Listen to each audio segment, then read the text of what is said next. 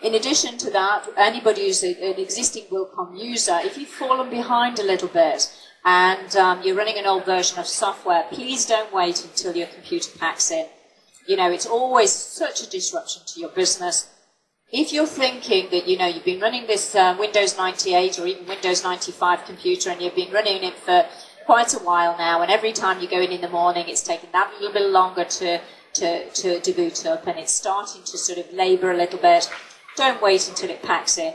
Go out, go and buy yourself a nice, fantastic new Windows 7 computer. It really is a nice operating system. It's what Vista should have been.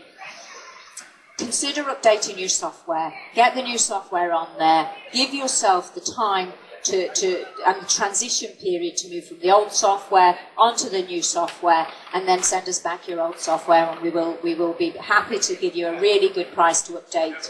And really do feel that it's definitely the time to do it. Don't wait until you actually end up in a position where it's actually damaging your business.